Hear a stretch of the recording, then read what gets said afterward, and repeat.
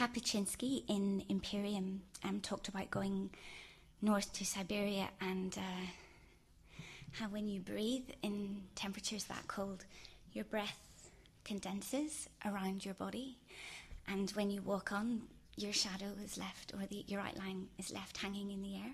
I don't know if it's true, but it's an amazing image. So I'll just read the final book of the poem, which is Shadows in Siberia, according to Kapuscinski. Are upright, cast not by sunlight, but by frozen breath. We breathe and are enveloped in an outline, and when we pass, this outline stays suspended, not tethered to our ankles as our sun shadows are.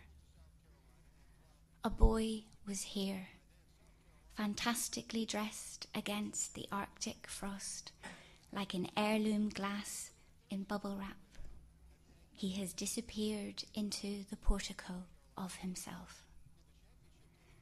Not even Alice, with her knack for finding weaknesses in the shellac of this world, left so deft a calling card.